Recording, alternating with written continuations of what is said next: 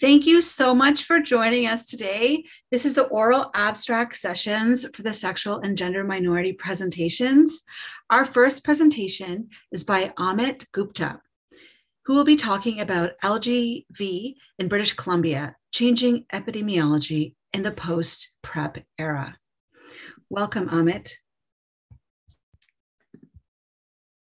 Hi, everybody. I'm going to trust that everybody can see my slides well. Thank you for that kind introduction, and thank you for the CAHR organizers for inviting me to present today. We actually managed to acquire a little bit more data for everybody today, so we're pleased to be presenting data from 2015 to 2021. I have no financial conflicts of interest to report. And just jumping into the presentation of what LGV is. Well, LGV is an aggressive sexually transmitted infection caused by chlamydia trachomatis. Infection usually starts with a painless ulcer at the site of inoculation, but this is often unnoticed in anorectal infections. And about 2 to 6 weeks later, infection spreads into regional lymph nodes, and that causes this inflammation and systemic symptoms, with two main presentations of LGV being seen around the globe. So one, what we see more commonly in Canada in the MSM epidemic, involves proctitis. So that's the inflammation of the rectum. And this is with or without a mucosal discharge. In the tropical areas of the world, we see a pretty different presentation, with inguinal syndrome being more common. So that's pain and inflammation in the pubic areas. But suffice to say that both of these presentations can be quite severe. I also want to highlight that LGV does differ from traditional urogenital chlamydia. So one, it does differ genetically. So on the genetic level, LGV is caused by different genetic serovars compared to urogenital chlamydia, as well as the tissue targets can be quite different. So LGV gets more into the lymph tissue, and that's what's getting those in that invasive disease that we just don't see with urogenital chlamydia. And historically, LGV has been seen as a symptomatic infection that was usually quite severe. Whereas in contrast, urogenital chlamydia is often asymptomatic. I also want to highlight that the populations affected are very different. So with LGV, it's mainly affecting our MSM population, particularly those living with HIV in Canada, whereas urogenital chlamydia, the burden is still largely felt by young women. Before 2003, LGV was very rare in industrialized countries, including Canada. So most cases were being acquired during travel to endemic areas. But in 2003, this really started to change with these outbreaks that started happening in MSM living with HIV, starting in the Netherlands, but then moving into the rest of Europe, and then the US, and then Canada.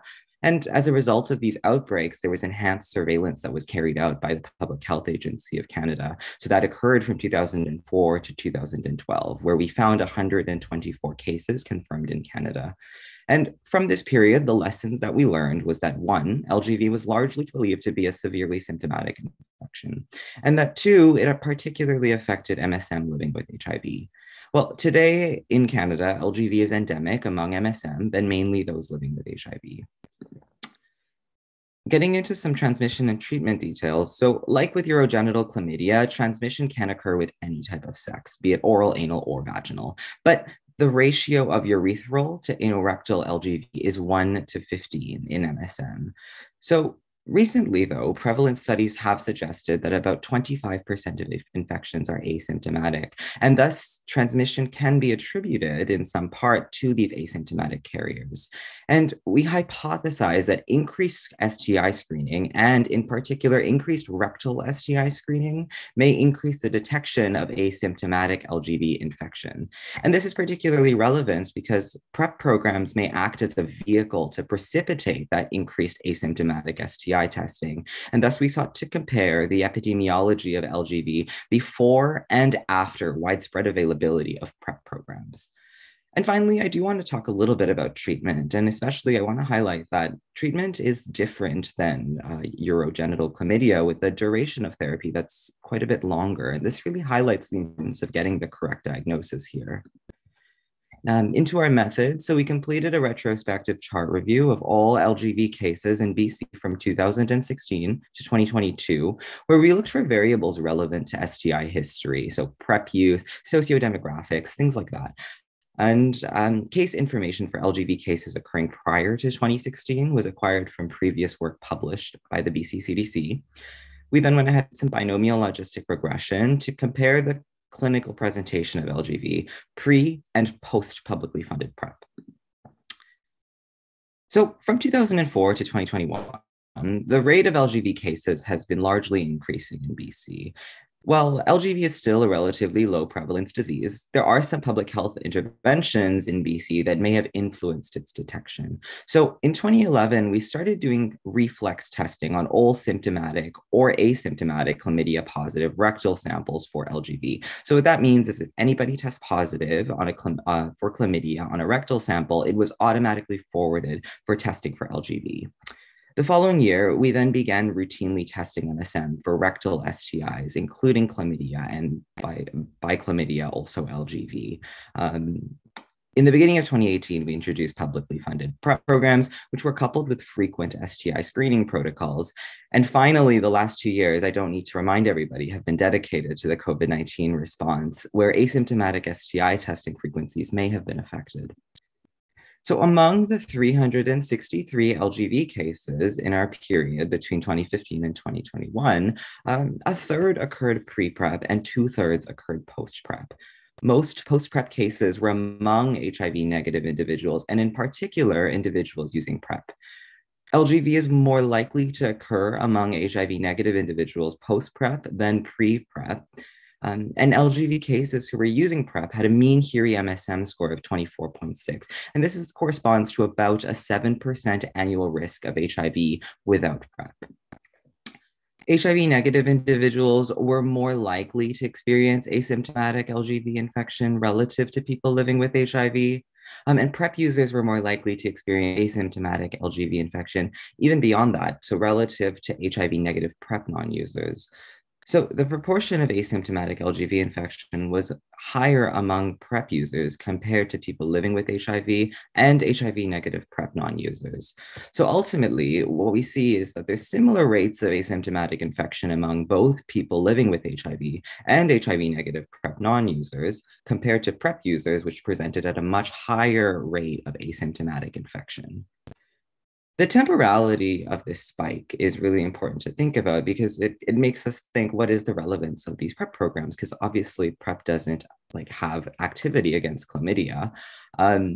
So I want to talk about one, that PrEP programs are coupled with frequent STI screening. So quarterly STI screening in PrEP programs is what's driving this increased STI testing among PrEP users. And this increased testing in PrEP users may drive increased detection of LGB. And this is relative to both the HIV negative PrEP non-users and people living with HIV who really don't have formal STI testing protocols the same way that we do in PrEP programs. And then two, PrEP may be driving less serosorting. So historically, LGB was typically seen in people living with HIV. And PrEP may also be driving increased serodiscordant sexual encounters because of attenuating fears of HIV transmission and greater awareness of U equals U in the community. Some strengths and limitations of our study. So we had 7 years of data allowing for an assessment of both pre and post-PrEP eras. We had the ability to determine sexual risk of PrEP users, and this was proxied by HERE MSM scores. But we also had some limitations. So individuals are only able to access publicly funded PrEP programs if they demonstrate sufficient risk related to sexual activity. And HIV negative individuals who are not on PrEP may then present may represent a lower baseline risk for LGB. So adding chlamydia testing data is also necessary as changes in LGB testing can help contextualize changes in the presentation and the way that we're seeing LGB infections and diagnoses. So to conclude, LGB is often asymptomatic, and particularly in PrEP users, that concept of reflex testing of LGB chlamydia samples can help identify asymptomatic LGB infection and really ensure a proper duration of chlamydia treatment. The pandemic and the related response measures may have driven decreased STI testing, particularly in individuals not enrolled in PrEP programs. So that includes people living with HIV and HIV negative PrEP non-users, or it may have driven changes related to sexual behavior. And finally, future studies are going to be necessary to understand how asymptomatic STI testing programs influence the detection of LGB. Thank you, everybody, for your time, and I'll hold for some questions. Thank you so much. That was so interesting.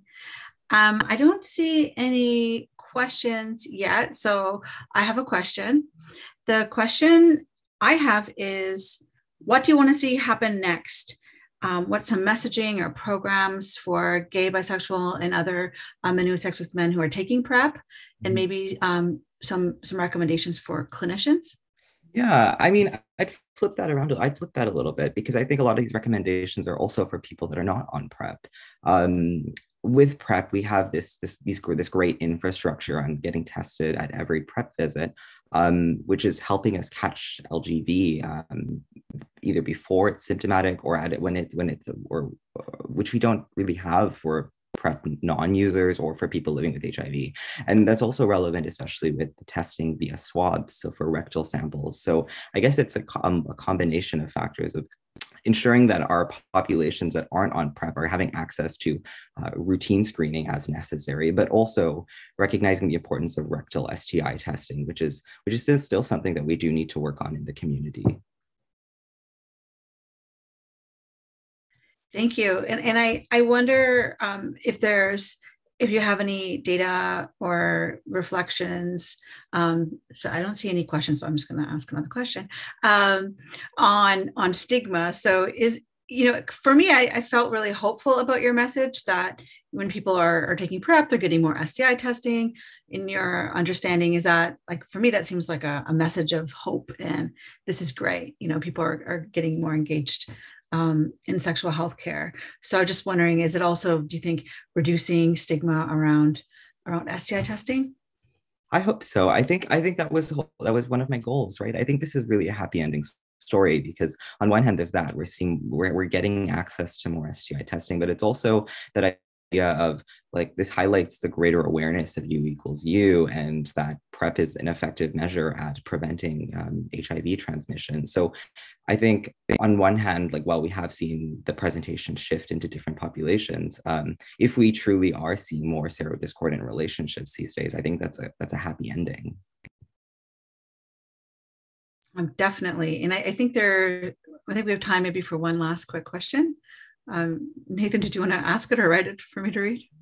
Sure, yeah, and a great presentation. And I know you're working at with BCCDC and folks there, but I'm curious just a little bit about, is there opportunities to try and do some cross-provincial work here? Because we know that PrEP became publicly available in BC and scaled up in a very different way than some other provinces. And so might there be some opportunities to think about how to untangle how much of this is related to PrEP implementation versus other shifting pieces in the kind of landscape of our sexual lives? Yeah, I think that's a really good point. And especially because PHAC's, like, major surveillance program, LGB, at least the last report, ended in 2012. And that's quite a long time ago now. So given that we've seen these changes in the presentation, I think it's absolutely warranted to start looking at this on an interprovincial level or like a national level, because really, there hasn't been much literature on LGB since like in the last 10 years. And that's not just a Canadian thing, that's internationally. Great. Thank you so much for that really interesting presentation. Very thought-provoking, Emmett. Thank you. So I'm going to introduce our next speaker, Graham Berlin from X University, who will be talking about effects of discrimination, psychological distress, and coping responses on meth use among gay, bisexual, and other men who have sex with men living with HIV, as well as those not living with HIV. Thank you, Carmen. Okay, screen. Okay, so we know that approximately 8 to 20% of Canadian GBM, or gay, bisexual, and other men who have sex with men, report having used meth in the past 6 to 12 months.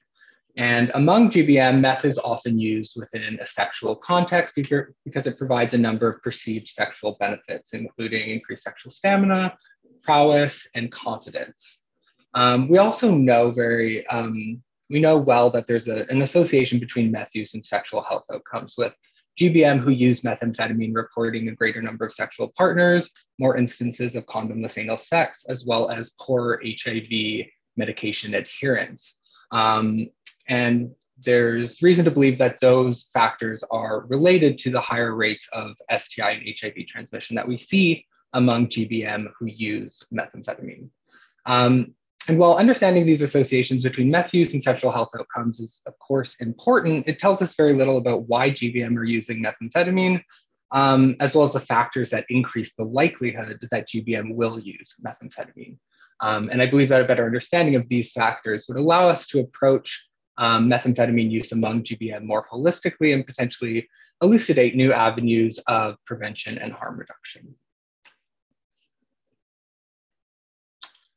So in light of this, we developed a framework that integrated theories and relevant factors thought to be related to substance use generally, as well as methamphetamine use specifically among GBM. And so the 3 theories that that informed this model included minority stress, cognitive escape, and sexual compulsivity. And the variables that are kind of implicated within these theories or implicated in research on methamphetamine use or substance use among GBM included childhood sexual abuse, heterosexist discrimination, psychological distress, cognitive escape, and sexual compulsivity. And using these theories and factors, we developed a hypothesized structural equation model that modeled direct and indirect pathways related to methamphetamine use in the past 6 months among GBM. So this is the hypothesized structural equation model, and in alignment with minority stress theory, we hypothesized that heterosexist discrimination would be associated with psychological distress, and that in turn, psychological distress would be positively associated with meth use in the past 6 months, which was a dichotomous yes-no variable. And then thinking about theories of sexual compulsivity, there is evidence that childhood sexual abuse is associated with both psychological distress as well as sexual compulsivity. And we further hypothesized that childhood sexual abuse would be indirectly associated with sexual compulsivity through its association with psychological distress, and that sexual compulsivity would mediate the association between psychological distress and methamphetamine use in the past 6 months. And then thinking about cognitive escape, which suggests that some individuals may be motivated to use substances to avoid thinking about HIV risk and other unpleasant thoughts and emotions during sex. We hypothesized that psychological distress would be positively associated with greater cognitive escape, and that in turn, cognitive escape would be associated with a higher likelihood of reporting methamphetamine use in the past 6 months, and that cognitive escape would mediate the association between psychological distress and methamphetamine use in the past 6 months. And within this model, it's important to note we're kind of conceptualizing cognitive escape and sexual compulsivity as these coping behaviors or coping responses to stress or unpleasant emotions, and that these coping responses in particular increase the likelihood of reporting methamphetamine use in the past 6 months.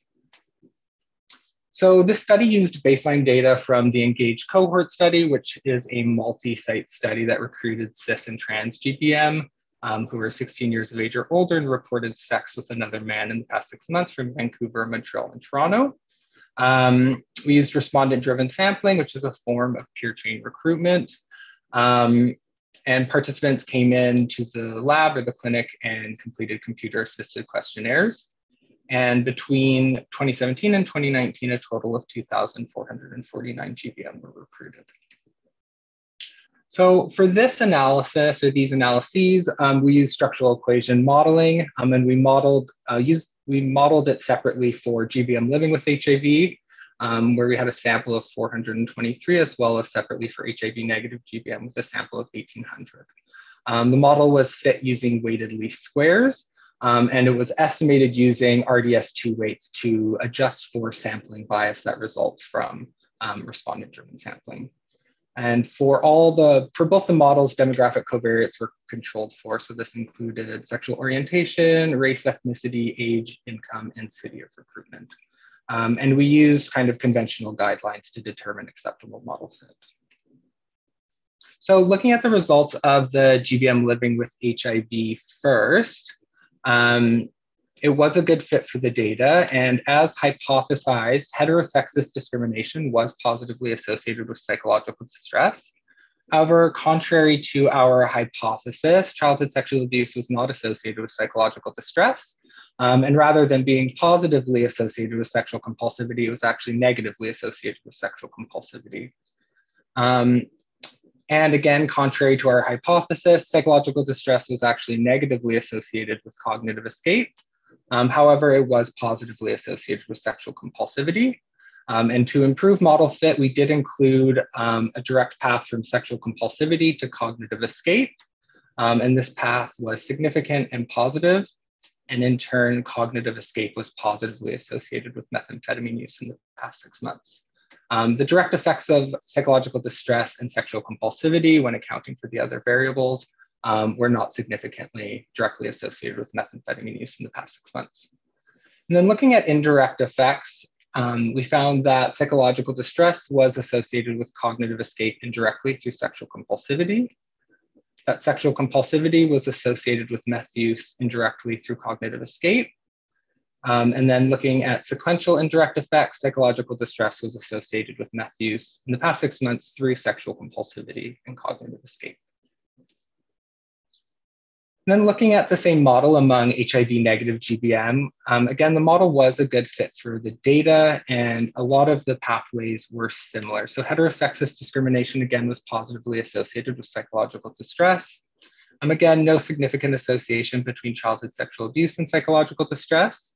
In line with our hypothesis, childhood sexual abuse was positively associated with sexual compulsivity, as was the association between psychological distress and cognitive escape, as well as between psychological distress and sexual compulsivity.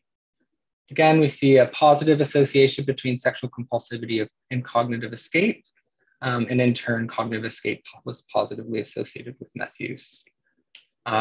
And again, psychological distress was not significantly associated directly with methamphetamine use, accounting for the other variables. However, sexual compulsivity remained significant and positive in association to meth use in the past 6 months. And again, the same indirect effects were found. So psychological distress associated with cognitive escape indirectly through sexual compulsivity, sexual compulsivity associated with meth use in the past 6 months indirectly through cognitive escape. And then testing sequential indirect effects, again, psychological distress was associated with methamphetamine use in the past 6 months indirectly through the effects of sexual compulsivity and cognitive escape. Okay, so to summarize a little bit, so among both subsamples, individuals who reported greater experiences of heterosexist discrimination also reported greater psychological distress. And then looking at tests of sequential indirect effects, individuals who reported greater psychological distress were more likely to report having used meth in the past 6 months. And these effects occurred indirectly through sexual compulsivity and cognitive escape. And then kind of in line with some of the mixed findings in the literature or contributing to these mixed findings, we found that childhood sexual abuse was negatively associated with sexual compulsivity among GBM living with HIV, but positively associated when looking at the HIV negative subsample. And I think a takeaway from these analyses is that integrating theories can really provide a valuable framework for understanding and testing hypotheses that are related to meth use among GBM. There were a number of limitations. So the cross-sectional data precludes any notions of causality or tests of causality. The model did not account for bidirectional relationships, which I think most people would agree. There are a number of bidirectional relationships likely present in a model like this. And there was a lack of intersectionality. And then thinking about implications, I think given the complex direct and indirect pathways associated with meth use among GBM, interventions need to account for the social and psychological factors that motivate or result from meth use. And by incorporating these factors into conventional methamphetamine-related interventions, we may see additional benefits from these interventions, as well as greater acceptability among GBM. And then interventions that address minority stress and provide GBM with additional coping skills may be effective at reducing meth-related harms and may also reduce the likelihood that GBM initiate meth use in the first place. And then with additional coping skills, GBM may be better equipped to manage stressors as well as their methamphetamine use, which may reduce methamphetamine-related harms, including the transmission of HIV and STIs. So future research is needed, of course, and I think there's a need to continue developing and testing theories that help to explain the various motivations for meth use among GBM. And relatedly, there's really this critical need in the research to differentiate between non-problematic and problematic meth use, as well as the factors that differentially associate with each of those. So in this model, we're only looking at methamphetamine use in the past 6 months, which loses that nuance of what's problematic and what's not problematic. And that's really important, as not all methamphetamine use is problematic. And I think there needs to be a greater differentiation within research on meth use among GBM. So being able to understand factors that buffer against methamphetamine-related harms, as well as factors that increase an individual's methamphetamine-related harms, are essential for the development of more targeted and effective interventions moving forward. Some references and acknowledgements. And yeah, thank you. Thank you so much, Graham. That was really interesting. And I also really appreciated your last note where you said we need to differentiate between problematic and non-problematic meth use, thinking how to move forward. So I don't see any questions in the chat. Listeners, feel free to put some questions in the chat. So I do have a question. The question I had was around other forms of stigma. You mentioned there was no intersectionality, but I know you collected a lot of data. So I'm wondering if poverty or poverty-related stigma, any stigma around drug use or substance use, racism, or HIV stigma, were those associated also with psychological distress? And were they associated with different engagement with meth use? Just wondering, I'm sure you did a lot of analyses that are not presented here. Yeah, I think that's a really good question. And I know that looking at race, ethnicity, when we compare, white participants to participants of color, there was no significant association, just looking at bivariate correlations. However, that's not, of course, the best way to look at those differences, and subgroup analyses would be the ideal way to examine that. I think one issue we constantly run into is not having a large enough sample size to test a lot of the things that we want to, especially using structural equation modeling, which calls for quite large samples. But I do think that's definitely something that needs to be looked at in the future, and probably something that could be extended in these analyses. So including things like HIV-related stigma, experiences of race-related microaggressions. I think those would be definitely important things to extend these analyses, as well as to be incorporated into future research. Thank you. And yeah, I'm excited to see all the things you will do with this. There is one question. Thank you. And we only have 2 minutes, so maybe you can just give a brief response. Yeah. How do you explain the change in the association between childhood sexual abuse and its associations with sexual compulsivity for people living with HIV and those not living with HIV? Yeah, I think that is a question. When those results came out, it was a question I'm still asking myself, and I am still not 100% sure. I think that, there must be other variables kind of in between childhood sexual abuse and sexual compulsivity. And clearly those variables have different associations for GBM living with HIV and HIV negative GBM. And I think that's one area, because the research is so mixed on that association. There's clearly more going on there. And I think this just adds another piece to that, that there may be differences based on HIV status between that association. So yeah, I think that's an area. I don't have any good answers, and if anyone has any thoughts, I'm always open to hearing them. But I think that's definitely an area for future exploration.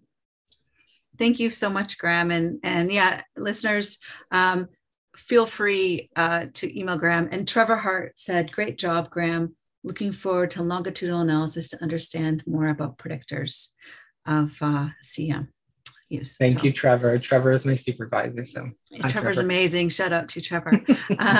Okay, great. Thank you so much. For the sake of time, and we only have 1 minute left, we'll move to the next presenter, which is Nathan Lachowski, an associate professor at the University of Victoria, who will be speaking about population trends and impacts of undetectable equals untransmittable, U equals U, among gay, bisexual, queer, trans, and two-spirit men and non-binary persons across Canada from 2015 to 2021. I'm looking forward to your talk, Nathan. Thank you, Carmen. Everyone can see my slides okay? Great. I'm glad to be able to be here and present on behalf of my co-authors who are listed here on the first slide. My name is Nathan Lachowski. I use he, him pronouns, and I am calling in today from Lekwungen territories. These are the lands of the Songhees, Esquimalt, and Wasanich people on what's now known as Victoria, the south part of Vancouver Island.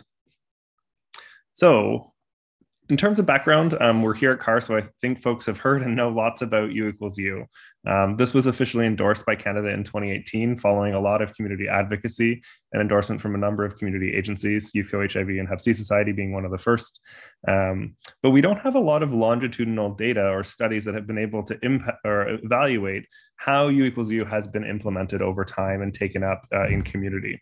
So that's really the goal of this presentation, is to look at population level trends amongst gay, bisexual, trans, two-spirit, and queer men and non-binary people, in relation to both knowledge items in terms of knowledge related to U equals U, but also in terms of sexual behavior. And we're going to take a 3 HIV group approach to this. So we'll be looking at this amongst participants who are living with HIV, those who are HIV negative and on PrEP, and those who are HIV negative and not on PrEP. So the data for this analysis come from the Sex Now study, which has been running for over 2 decades now. And I had the fortune of being able to take over as a research director at CVRC from Dr. Terry Tressler in 2017. So these are community-based surveys, and they are run in English and French. They are repeated cross-sectionals. So these are not a longitudinal cohort or within-person design. So we're taking snapshots of the community over successive periods of time. So in 2015, 19, 20, and 21, those samples were collected online, and the recruitment happened through sociosexual websites and apps like Grindr and Scruff and Squirt, but also through community-based organizations, social media, and email lists. And then in 2018, we recruited participants in person at Pride festivals in urban settings across the country. To be eligible, participants had to be at least 15 years old, live in Canada, and either identify as non-heterosexual or report recent sex with a man, so basically a behavioral or identity entry. For our Sex Now, women were ineligible to participate. In terms of the actual analytic methods, we're looking at temporal trends really as the primary analysis piece here. And so we're doing that by looking at separate multivariate logistic regressions by those 3 HIV PrEP status groups. And so survey year in these analyses is our primary explanatory variable, included as a continuous format. And in these multivariate analysis, we control for age, education, ethnoracial identity, and sex gender identity. And when we have the behavioral outcomes, we're also controlling for number of recent sexual partners as a bit of an attempt to try and address some of the shifts that we know COVID has had on our sexual landscape. So in terms of the results and the figures, you'll see odds ratios and adjusted odds ratios with 95% confidence intervals, and those are for the temporal trends over time. So this is a little bit about the sample. So in total, there's just over 24,000 responses that have been collected across these 5 rounds of Sex Now. It was relatively stable in terms of being about 8 or 9% of the sample living with HIV. What you can see in blue are the bars for HIV negative participants that were not PrEP users. That decreases over time as PrEP became greater, implemented more. And then the red bars show the folks who are HIV negative on PrEP. And again, you can see that increase with a little bit of variation there in terms of thinking about COVID. And demographically, the figure on the left is age. And I wanted to show age just because it does kind of highlight one of the variations over time for some of our demographic factors. In particular, in 2018, when we were in person at Pride festivals, that sample was during almost 40% aged under 30 years. And then in terms of ethno-racial identity, 3/4 of the sample is white, 5% self-identify as Indigenous, 3% as African, Caribbean, or Black, and 13% as another person of color. In terms of gender identities, 92% were cis men, 4% trans men, and 4% non-binary. And in terms of geography, this is a largely urban study, with 7% reporting being from rural or remote areas, and 1/3 of participants had high school education or less. And so we're controlling for during a number of these demographics in the multivariate trends. So let's start looking at some of those.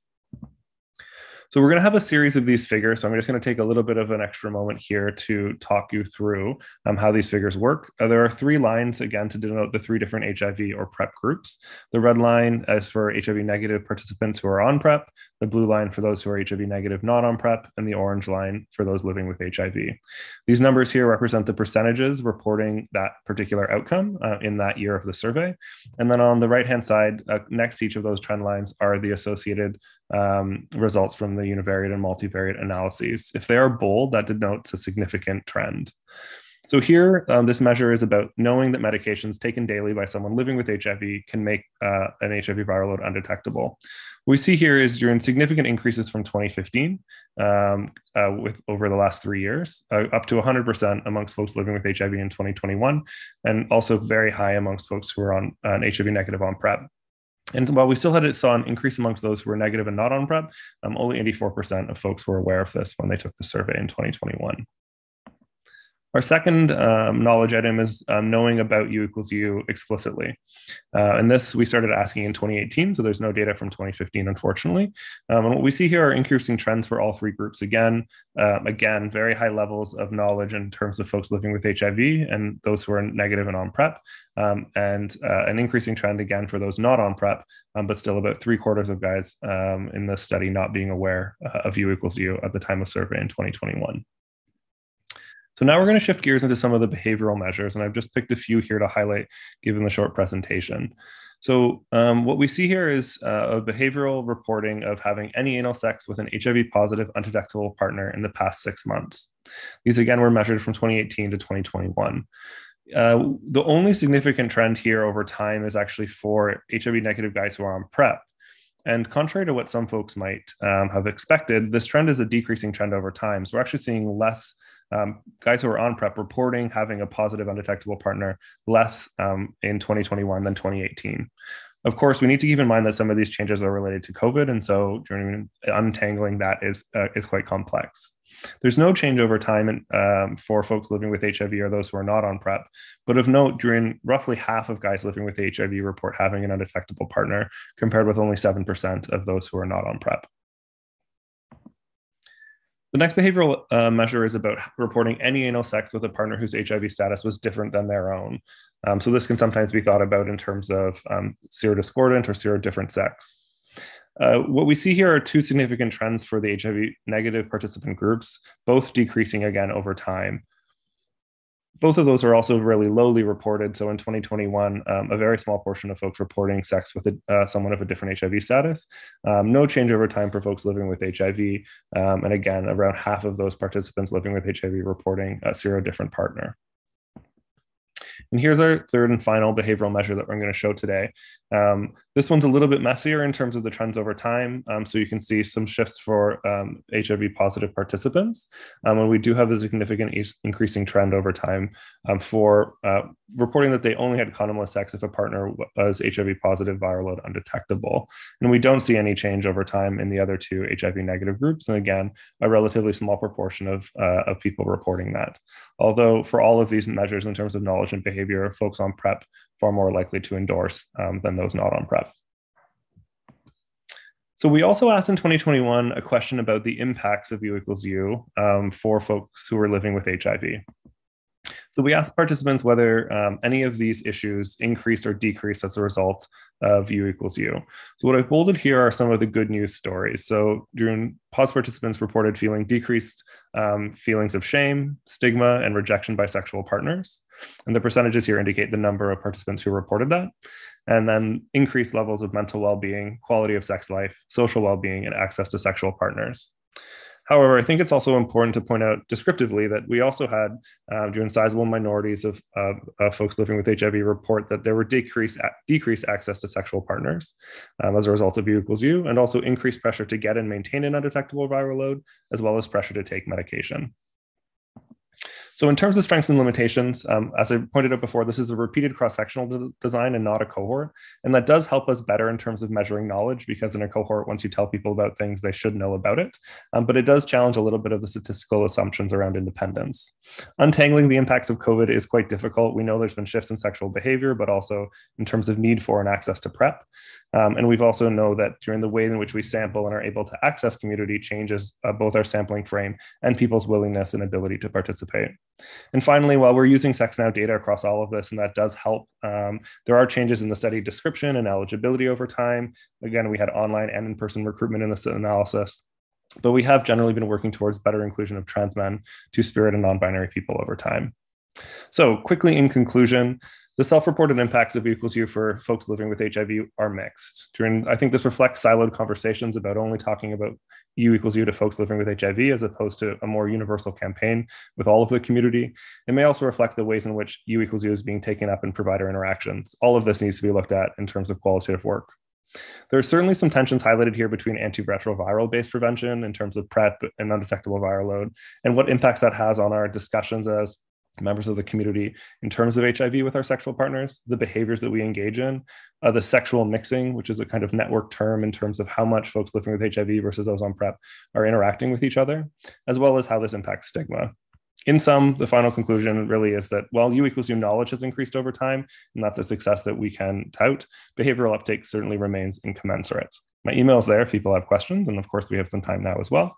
And just finally, I want to acknowledge our participants, our community partners, and our collaborators and funders who make all this work year over year possible, along with our staff team and our research working group. And lastly, just a plug, because we're here, we've gotten lots of feedback about SexNow and why it can't be for the broader community. And I'm glad to say that we've just launched a study last week called Our Health, which is for all two-spirit and LGBTQIA+ folks across Canada. There's a small honor area for this online survey. It's available in English, French, and Spanish. And we're working with EGAL, the Enchanté Network, and Two Spirits in Motion Society for this. And you can go to cbrc.net to learn more. Thank you. Thank you so much, Nathan. That was so fascinating. Very, very interesting findings.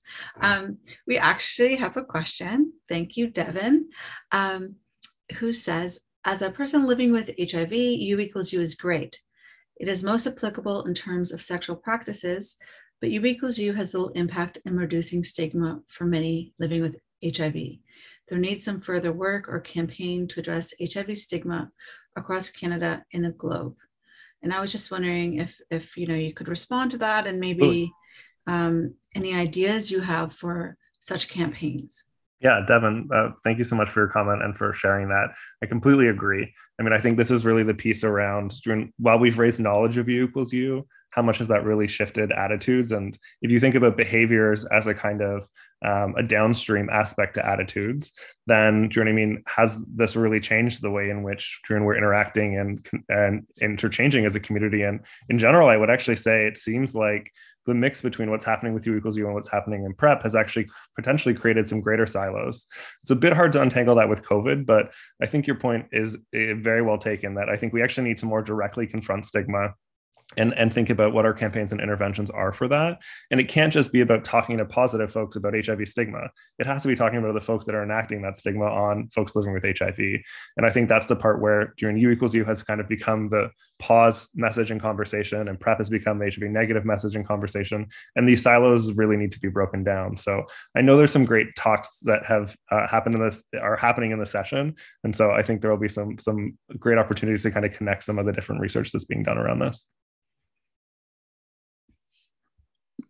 Thank you so much. I don't see any other Oh, great. We have another, people are warming up. They're asking some questions now. Is it only me, or it seems that lately everyone is on PrEP on the apps, but no one mentions U equals U. And we only have 1 minute. So yeah, we can sure, do quickly. I mean, reply. I think this is such a great point. There's some amazing work that's done, some kind of like analysis of thinking about what content is shared and what isn't. I think this really speaks to this aspect of, do you know what I mean? Are we having the same conversation about HIV anymore?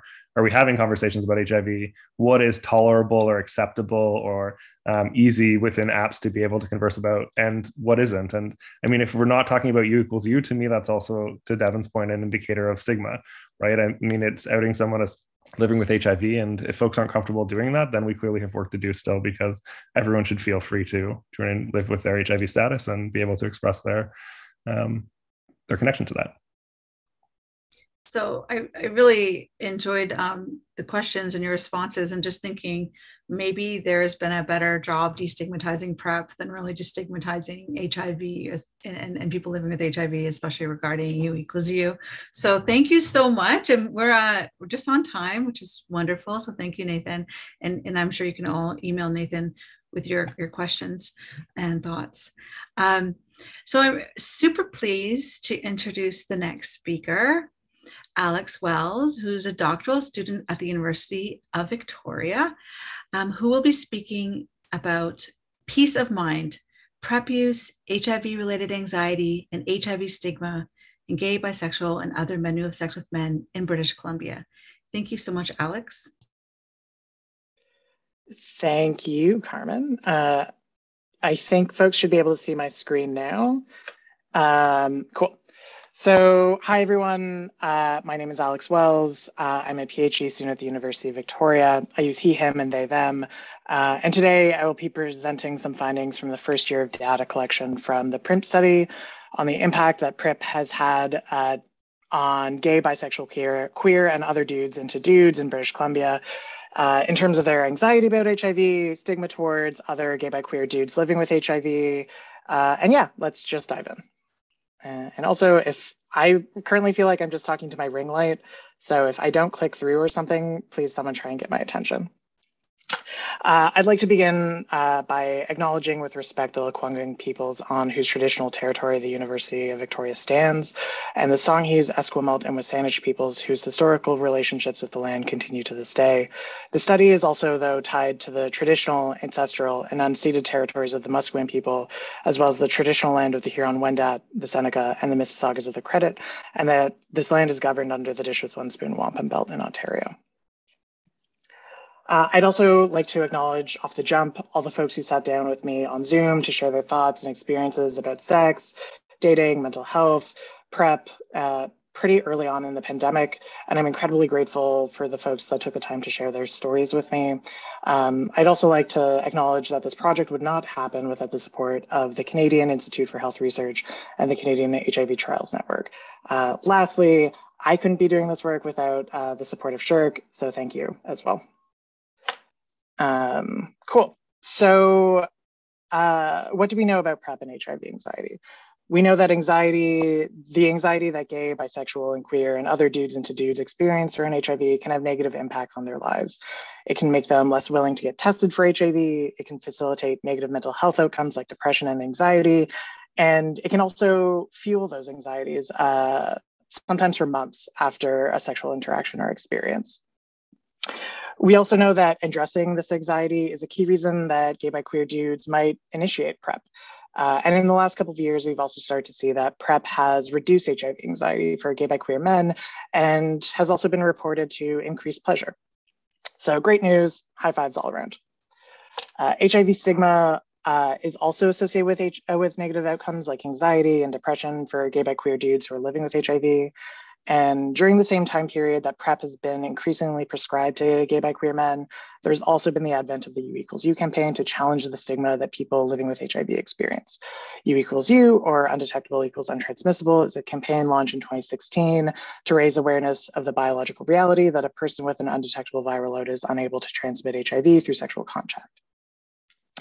Furthermore, some gay, bi, queer men saw the advent of PrEP as another way to potentially address the stigma that they experience, particularly from HIV negative gay, bi, queer dudes.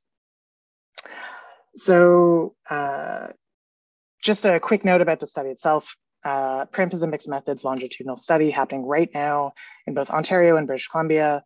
For the qualitative arm of the study, participants were recruited mainly through sexual health clinics in Vancouver and Victoria. To participate, they had to be over the age of 19, be HIV negative, and identify as gay, bi, queer, or a man having sex with other men. Semi-structured interviews were conducted over Zoom, and transcripts were analyzed using a thematic analysis. And participants were asked about a bunch of things, their access to PrEP, their sexual health, their mental health, and also their thoughts on sex and their sexual experiences more broadly. Interviews were between 45 and 90 minutes as well. All in all, 20 guys participated in British Columbia. They identified as gay, queer, and two-spirit.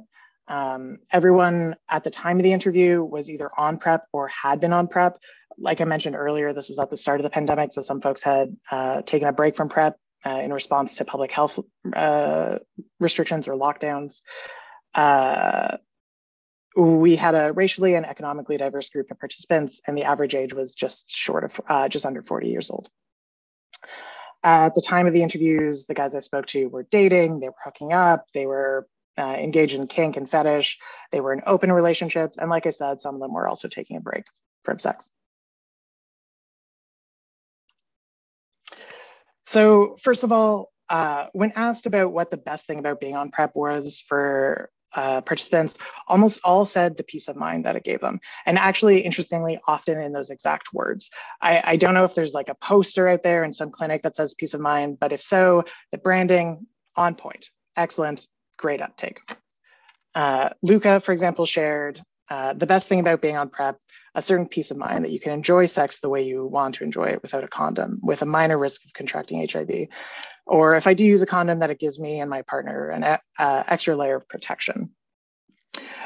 Luca's quote demonstrates both the sense of relief that PrEP has given, but also the impact that it has had on his pleasure or the sex that he's looking to have.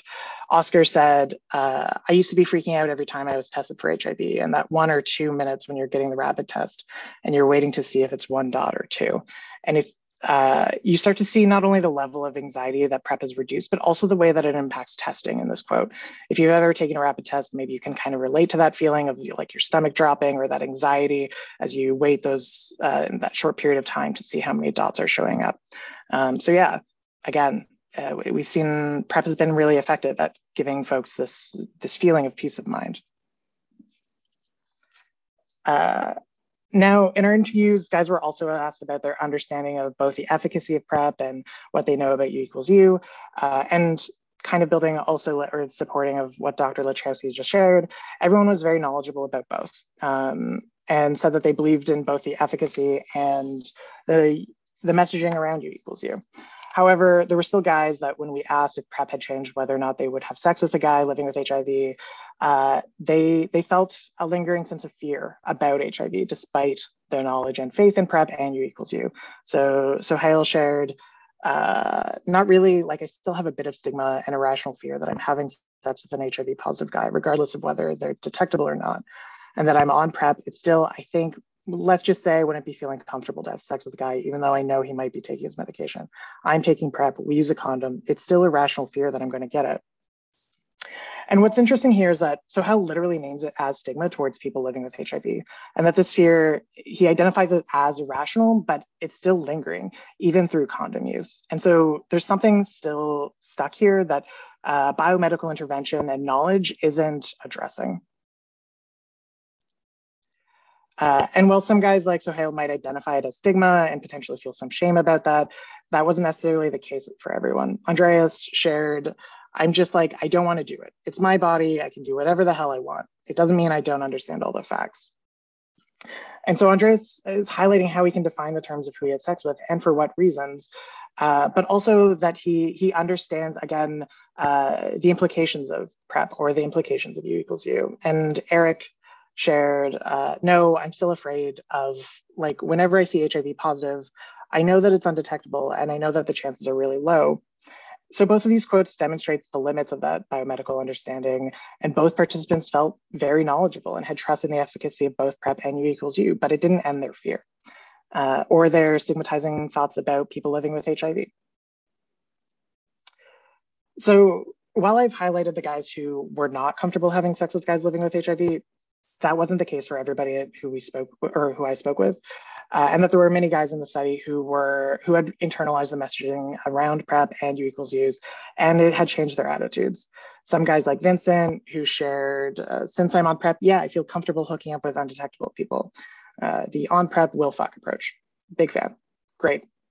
Other participants, like Michael shared, I know they're undetectable, so it's no risk of transmission, but also me being on PrEP, again, it's more peace of mind, right? And so we see again how U=U and PrEP have really shaped Michael's view, but also how it's contributed to this reduction in HIV anxiety and possible improvement in his mental health. So what? So PrEP has decreased HIV anxiety for gay bi queer men who are taking it in BC, and U=U has effectively communicated the relationship between viral load and transmission to gay bi queer dudes.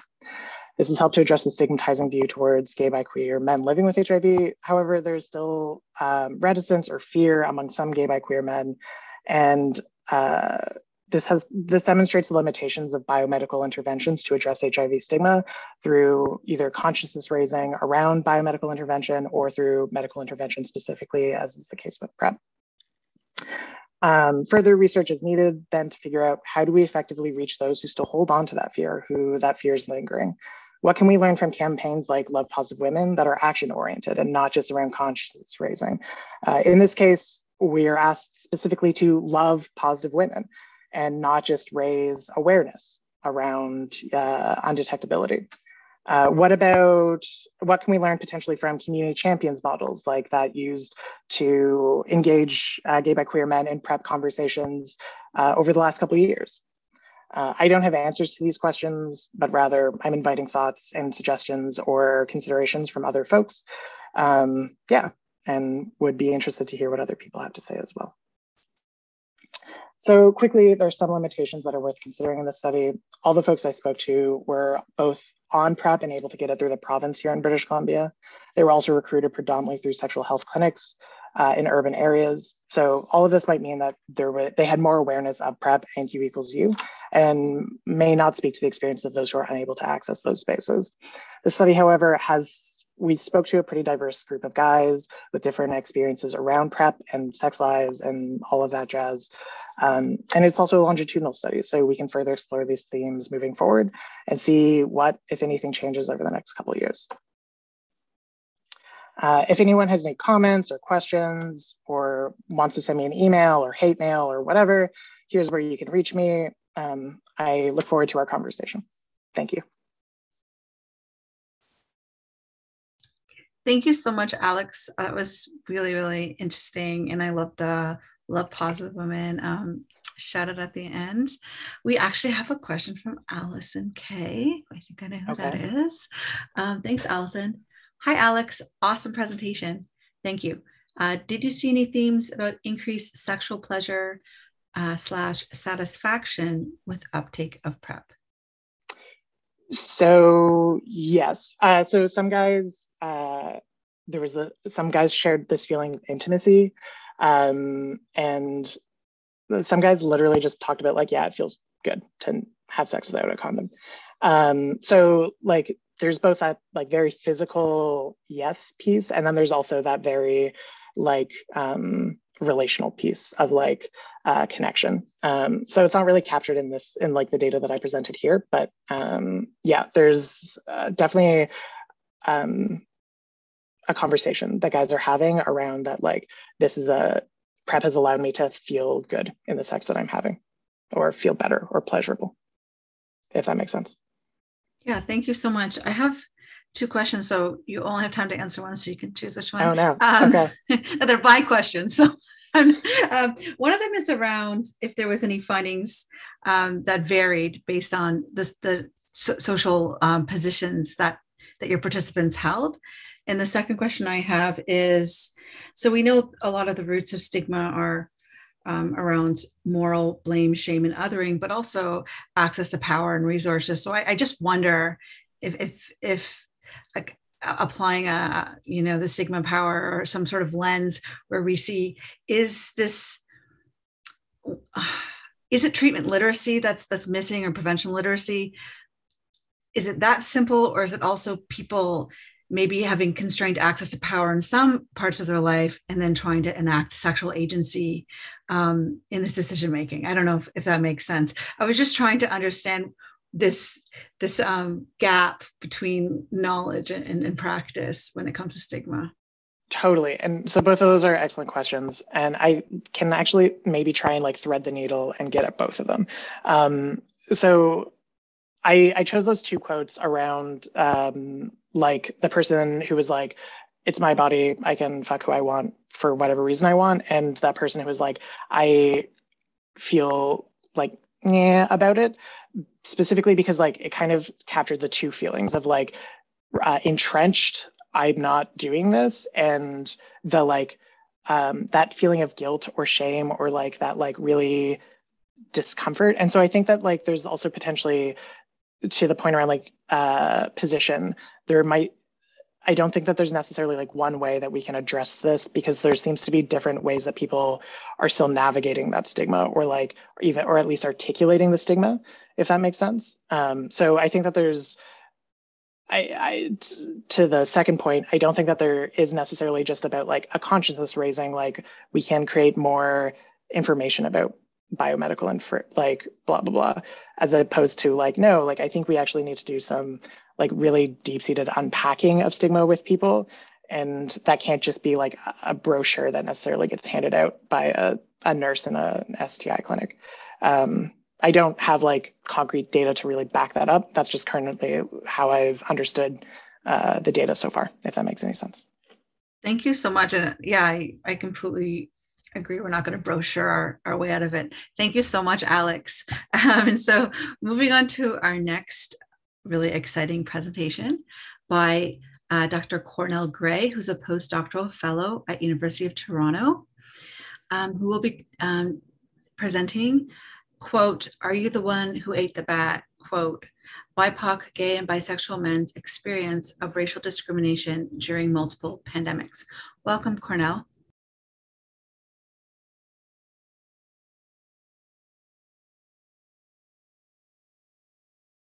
Oh, there we go. Yeah, I think we're on. Okay. Thank you, Carmen, for that introduction. Yeah, so Carmen already introduced the title of my presentation today. I'm presenting on behalf of the Engage team. The co-authors are listed there, so I'll just jump right in. So in the wake of the COVID-19 epidemic, anti-Asian racism, and the 2020 anti-racist protests following the death of George Floyd, several scholars have framed the convergence of racism and COVID-19 as a twin pandemic. For some, the compounded impact of racism and COVID-19 mirrors previous research on race and HIV epidemic, specifically the disproportionate impact of viral infectious disease epidemics on racialized communities. So in this paper, we examine examination of discrimination in this paper during COVID-19 draws on critical race theory as an analytical lens to unpack the underlying and historic social and political conditions that uniquely affect how racialized, gay, bisexual, queer, and or other men who have sex with men, or GBQM, as I'll be using for as we go on, how they experienced the COVID-19 epidemic. So in the larger paper, we think through how racism comes to shape the lives of the GBQM of color during and beyond COVID-19. So for instance, in the US, a higher concentration of COVID-19 cases, severe illness, and death have been recorded among Black, Indigenous, racialized, and immigrant communities, often attributed to race-based discrimination of social inequality, distribution of social inequality, such as crowded housing conditions, economic precarity, infrastructural neglect. In Canada, race-based data isn't systematically collected with COVID-19 infection rates, but Choi and others found that COVID-19 infections was highest among communities with higher concentrations of Black and or low-income residents, for example. So all this in mind, we really wanted to kind of examine and understand how racism was shaping the experiences of the GBQM of color during the COVID-19 epidemic. So a bit of some background in terms of the methods. So the data I'll be sharing with you today are derived from a larger mixed methods engaged COVID-19 study, which is a sub-study of the engaged study. So I mean, Graham is also a part of that study, but I'm working with the engaged COVID team specifically. And so we are examining the impacts rather of the COVID-19 epidemic on the social and sexual lives of GBQM living in Montreal, Toronto, and Vancouver. Engaged COVID-19 began in September 2020 and is, as I said, part of an ongoing multi-city cohort study examining HIV, STBBIs, and the sexual health of GBQM in Canada. And I'll be speaking specifically about the work we've been doing on the qualitative arm of the study. So we conducted 93 in-depth qualitative interviews over 2 rounds with the GBQM, 30 in Montreal and Vancouver, 33 in Toronto. We interviewed 42 participants in the first round and 51 with new participants in the second round. We used purposive sampling to capture as much as possible the diverse experiences of GBQM during the COVID-19 epidemic. And so we were really interested in recruiting participants with diverse experiences in terms of age, ethno-racial background, gender, sexuality, and HIV status. And participants were then identified based on quantitative data gathered from the engaged cohort study and contacted for a qualitative interview afterwards. So just some brief snapshots of the results. So out of the 93 interviews conducted, 59 participants identified as Black, Indigenous, and/or person of color. The majority of BIPOC participants identified as mixed race. For this particular subset, the mean age was around 36 years. Approximately 14% of participants identified as Black, most of whom resided in Toronto. Almost a quarter of participants identified as East Asian. And most of these participants lived in Vancouver. And then the majority of participants identified as cisgender and gay as well. About 1/5 of participants reported living with HIV. So today I'll just be taking you through a few quick highlights in terms of the themes that stood out to us during our analysis. So anti-Asian racism during the first wave. So East Asian GBQM interviewed in the first round of interviews described multiple experiences where they were harassed or discriminated against based on their perceived race. In some cases, these encounters manifested as heated confrontations. In other instances, participants observed individuals intentionally keeping their distance for perceived fear of acquiring COVID-19. Several participants noted that anti-Asian racism was quite common in their lives prior to COVID-19, but it increased within the context of COVID-19. GBQM across all 3 cities described incidents in which they were singled out in public and verbally assaulted during the COVID-19 epidemic. And one such participant here talked about an experience where he was harassed on the subway, but of course this was happening in all sorts of places, while you're running errands, while you're on your way to work, even at work. And so it was actually quite pervasive. Some East Asian GBQM in our sample talked about wearing face masks before COVID-19 to prevent other people from getting sick when they were ill. During COVID-19, however, face masks became a compounding factor for the racism experienced by participants interviewed in the first round in particular. And so these participants felt that wearing face masks made them targets during COVID-19, so much so that we even had one participant from Vancouver talk about the fact that he and his family were actually scared to go outside wearing a mask because they felt that it would really basically increase their chances of getting harassed while they were out in public. On the other hand, for some of the Black GBQM that we interviewed, wearing a face mask in public meant experiencing increased surveillance, which is not unique to Black GBQM. This is actually something that's been reported among Black men generally during COVID-19. And so we had one Toronto participant who talked about how difficult it was navigating social settings with a mask on, and he was self-conscious about appearing friendly enough. There was a Vancouver participant who shared a story where he was, outside his property, and a neighbor who didn't recognize him with his mask on came up and told him to get off the property. He talks about how even though he was trying to do the right thing, it's increasing, it's becoming a problem for his health in a different kind of way, because it means dealing with racism more often in his everyday life. So the impact of COVID-19 on the forms of racism experienced by GBQM of color extended beyond anxieties about acquiring the coronavirus and its impact on their health. Some GBQM of color expressed concern that they were seen as potential vectors of COVID-19 transmission, and that perception actually had a negative impact on their sexual lives. So an East Asian GBQM in Montreal talked about experiencing sexual racism online because, in his words, people felt that, quote, they were being reminded of COVID when they saw him, end quote. And so this resulted in him experiencing racist insults on virtual platforms.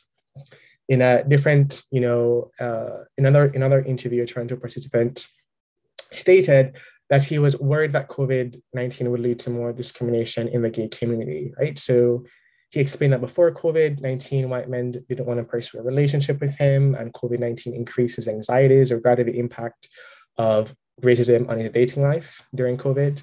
And to be more specific, this participant, who is a newcomer to Canada from Latin America, talked about traveling during COVID, and when he came back to the city, his friends asked him if he brought back COVID-19 with him. So there's a very particular narrative about how people are understanding COVID-19 transmission, how you're assigning it to race, ethnicity, nationality, and so on. And so what we're seeing is politics of desirability, where some individuals are effectively being defined as clean and unclean. And often those who are designated as quote unquote unclean are often racialized immigrant people.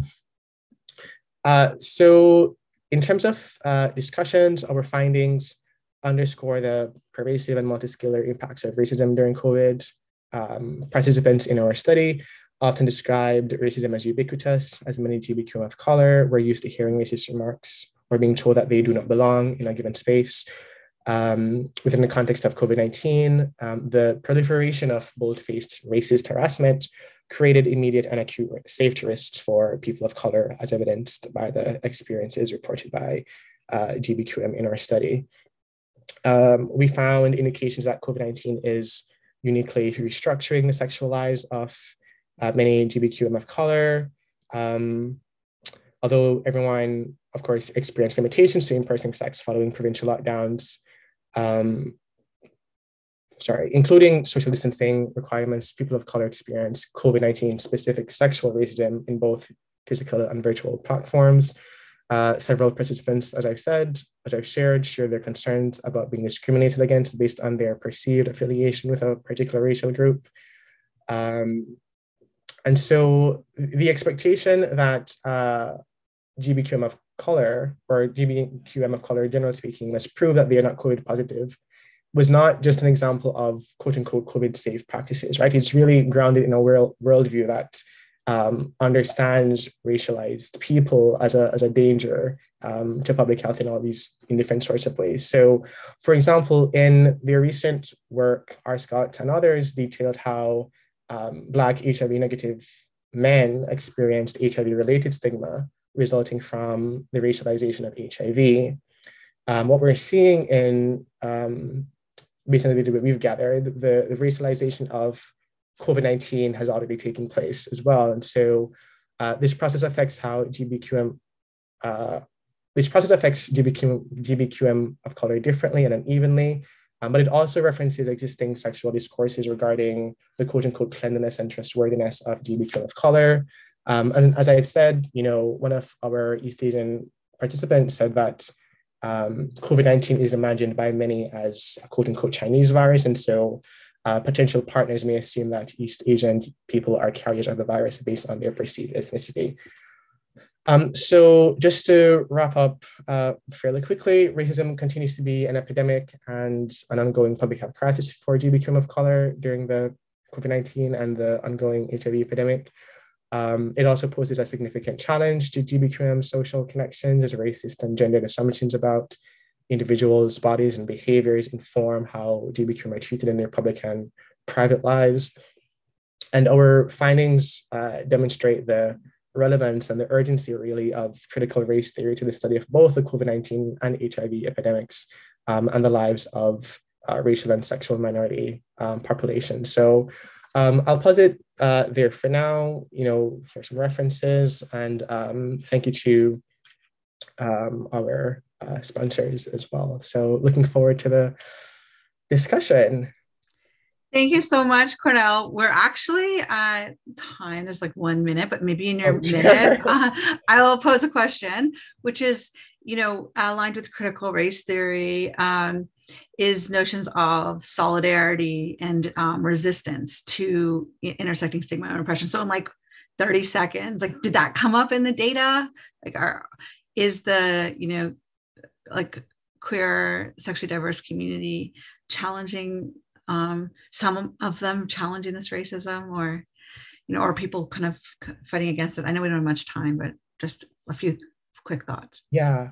I mean, I'll just say briefly that we did have a lot of participants, particularly white participants, who were talking about, who were kind of pushing back against the kinds of racism that GBQ of color have been, or people of color generally have been experiencing during COVID. And a lot of participants were using, the HIV epidemic as a point of comparison, just to explain or to think through why particular instances of discrimination occurred, how they can fight back against it. And then some people actually did talk about how they were participating in, for example, some of the protests that were happening around during the summer of 2020. So I do think, there is this kind of energy and effort among members of the community to kind of push back against some of these racist narratives. So, yeah.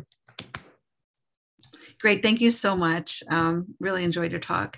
And last but not least, really excited to hear from Dr. Jordan Sang from the BC Center for Excellence in HIV and AIDS on examining the impacts of the COVID-19 pandemic on syndemic conditions and related effects on PrEP use among gay, bisexual, and other men who have sex with men in Vancouver.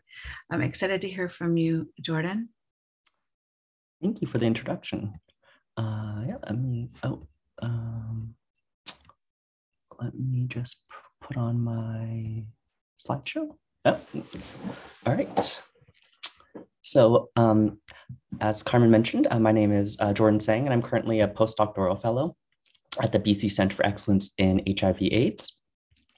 And today I'll be talking about some of the work that I've been doing for my CTN postdoctoral fellowship, looking at the impacts of COVID-19 on syndemics, and specifically at PrEP interruptions among HIV-negative, unknown, gay, bisexual, and other men who have sex with men in Canada. And my co-authors are presented here. So I have no conflicts of interest to disclose. So a bit of background. The secondary impacts of the COVID-19 pandemic may have lasting impacts, especially for those who are most affected. And I'm specifically interested in gay, bisexual, and other men who have sex with men. For the reason that being that when the pandemic first started, there was a lot of closures of sexual health clinics here in BC and Vancouver.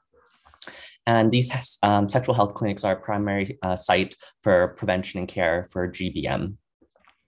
And there's growing attitudes that suggest that the COVID-19 pandemic may be considered a syndemic, which disproportionately affects those who are already marginalized as opposed to a singular pandemic.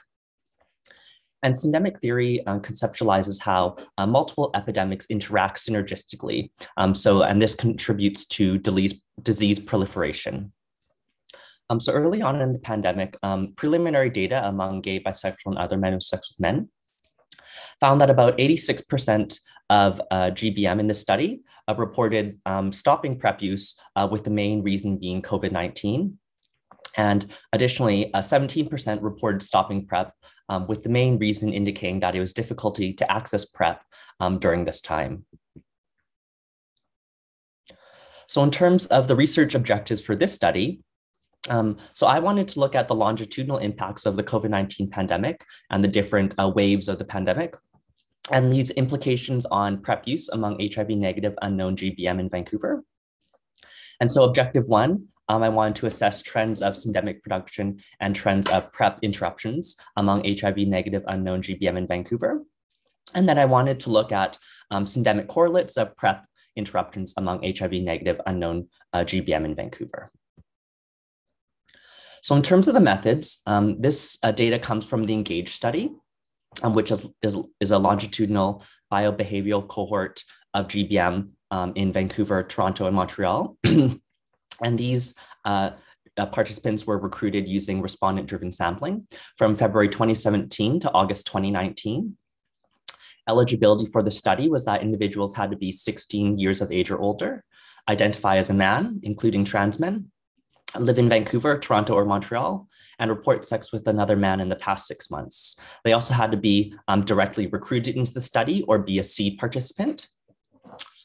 However, while the ENGAGE study is a 3-city study, this analysis in particular only uses data from Vancouver. And this is because our unique linkage with the BC HIV drug treatment program to assess PrEP uptake and continuation directly, whereas there is no linkages that we have in Toronto or Montreal. And the reason for this being is that BC is currently the only province that offers publicly funded, fully funded PrEP for individuals who are eligible. And so these analyses are from March 2018 to April 2021. However, we note that for our study sites, because of the pandemic, they were closed from March 2020 to September 2020. So in terms of the measures and the types of analysis that we used, so we looked at syndemic conditions, and these included anxiety and depression, which were both measured by the HAD scale. And so we dichotomized scores with scores of 11 or greater, indicating moderate to severe scores, and 10 or less, indicating normal to mild. We also asked about any experiences of interpersonal violence, whether they be the victim or the perpetrator. And so this was measured any at baseline and measured in the past 6 months at follow-up visits. We also looked at polysubstance use. And so this asked about 2 or more substances used in the past 6 months. And we also looked at alcohol use, which was measured by the Audit C scale. And so scores were dichotomized 4 or more, indicating hazardous alcohol use. For PrEP interruptions, we define this as for participants indicating that they stopped PrEP, so indicating to their healthcare provider that they stopped PrEP, or participants didn't refill their PrEP refills for at least 6 months. In terms of our analyses, we use univariable generalized linear mixed models to examine trends in syndemic conditions, as well as trends in PrEP interruptions. We also applied 3-level mixed effects logistic regressions with RDS clustering to examine the individual as well as additive and interaction effects of syndemics on PrEP use among GBM who reported PrEP use prior to the study visit. So a bit of baseline sociodemographic results. The median age of our participants in this analysis was 34 years old. About 46% of our sample here had an annual income less than $30,000, and about 48% identified as Canadian ethnicity. Moreover, the majority of our sample, 85.5%, identified as gay, and 94.3% identified as cisgender. 73.4% were currently employed. And again, the majority of our participants, 84.5%, had a greater than high school education. So in terms of our trend results, so these are our findings for 766 participants reporting on 2,396 visits from March 2018 to April 2021. And what we found here is that depressive symptoms increased over our study period. with a particular increase after the onset of COVID-19 in Canada when our study offices reopened. However, we also found decreasing trends of polysubstance use, alcohol use, and interpersonal violence. We did not find any trends for anxiety. So in terms of our PrEP interruption trends, we did find an increasing trend of PrEP interruptions over time, and include a table here for the percentages of interruptions at study visits. And we see here that when the study began in March 2018, this was 1.2%. However, by the end of our study visits in April 2021, interruptions were about 30%, so 29.8%. So for our multivariable model, so this is reporting on 828 visits from 280 HIV negative unknown participants since March 2018. And we used a generalized linear mix model to assess PrEP interruptions at study visits.